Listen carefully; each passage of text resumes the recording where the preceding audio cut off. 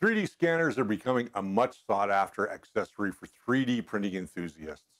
Today, I'm going to review a new 3D scanner from Revopoint that's portable and easy to use.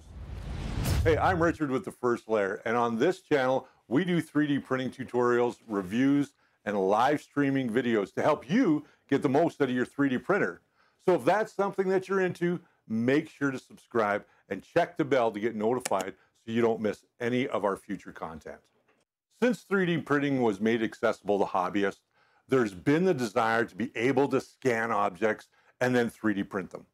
In the last few years, more and more companies are releasing 3D scanner products that some are built on an open source hardware solution or software add-on for devices like the Xbox 360 Kinect.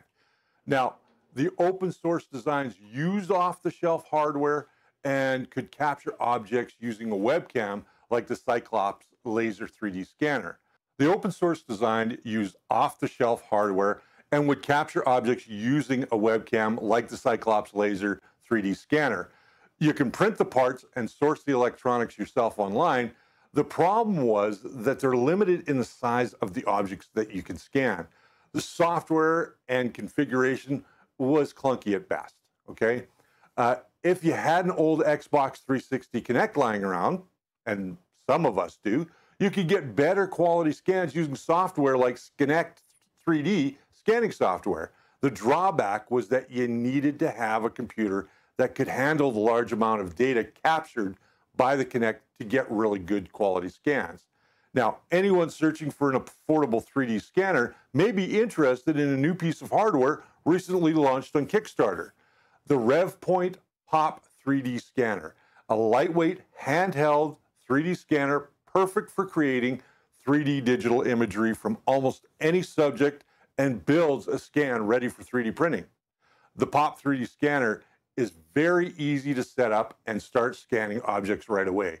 POP 3D scanner is designed with binocular and structured light technology, which ensures that the acquired 3D point cloud data features high accuracy. Now, the highest single frame accuracy can reach 0.3 millimeters. Now, this device supports both high precision and texture scanning modes, which allows you to directly generate vivid 3D models for color 3D printing. Now, how does it perform? I know that's the big question. Now, I was sent a pre-production model by Revopoint that had issues staying connected.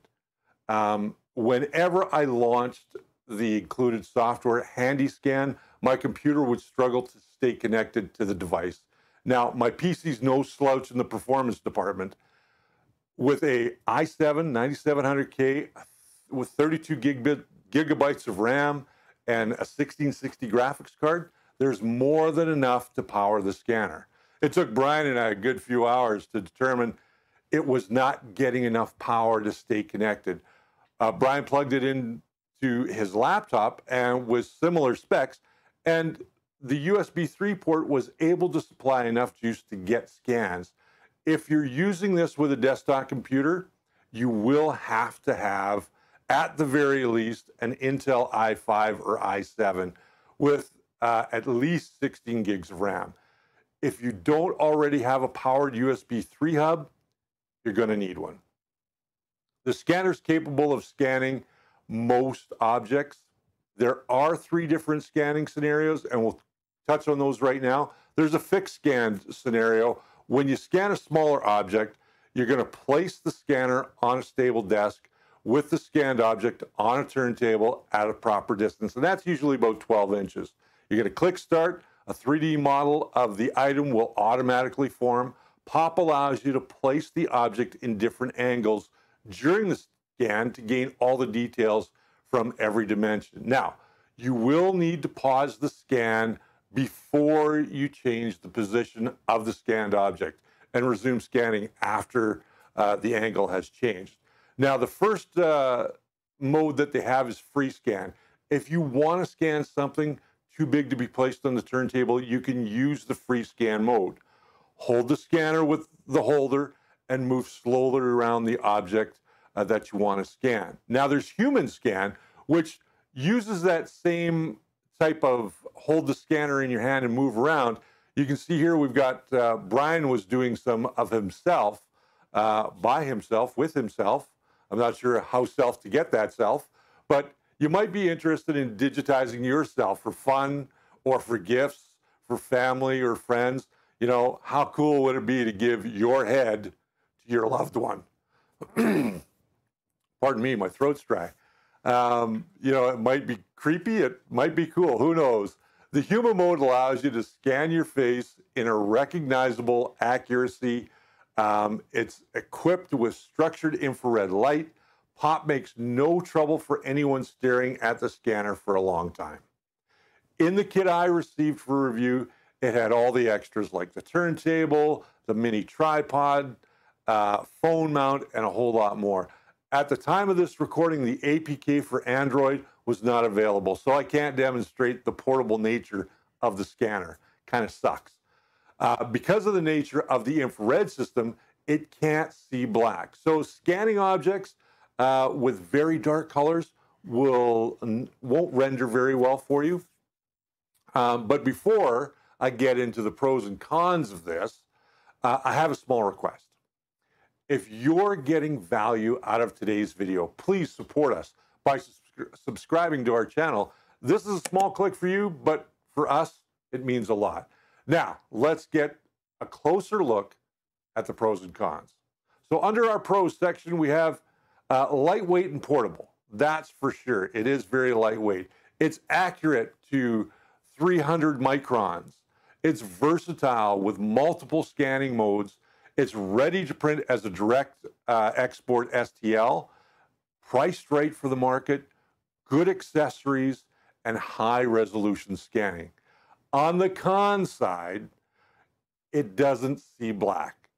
If you're using a desktop PC, you're going to need a powered USB 3 hub because you just won't get enough power out of USB 3 ports on your PC.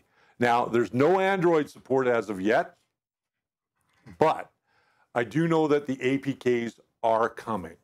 So watch out for that if you are going to look at joining the Kickstarter or get one after the Kickstarter is over. And the documentation, there's no real documentation. It's not great. You know, the POP 3D scanner is currently on Kickstarter, and there's a link below. If you're looking for a quality 3D scanner that won't break the bank, then this is the one to consider. I'm sure once it goes into production that they'll get some of the hiccups ironed out, and there should be an Android and iOS support available for whatever phone you may have. So how would I rate the Revopoint POP 3D scanner? Well, based on the pre-production unit, I'd have to give it a 3.5 hot ends out of 5. Once the product is in full production, however, and they've addressed some of the issues, the POP 3D scanner will be a popular accessory. I have no doubt about that in my mind. Now, I want to tell you a little bit about the channel before I let you go today. We now have memberships available. Take this opportunity to check out some of the perks and consider joining our club. Also, check out these videos for more tips and tricks. Until next time, remember that the first layer is always your foundation to a great print. See you next time.